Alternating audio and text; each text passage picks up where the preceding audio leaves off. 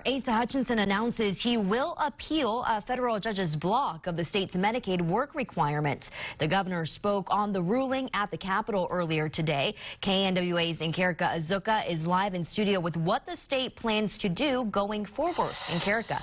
Well, Jennifer, back in June, Arkansas became the first state to implement Medicaid work requirements after the changes to the Arkansas Works program. The program required people to report 80 hours of work or other approved activities a month in order to keep their health benefits. This resulted in 18,000 Arkansans losing their insurance after not meeting the requirement. Governor Hutchinson said this program was a good way to help people move up the economic ladder. People against the requirement says there shouldn't be barriers to get coverage people are entitled to. And on a press conference at the Capitol today, the governor said he's disappointed in the judge's decision.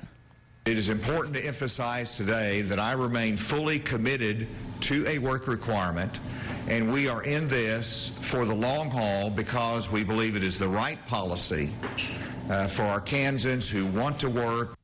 Now, coming up at 10, we'll hear from the lawyer who represented a Pea Ridge man who sued the state after he lost his benefits and job under these work requirements.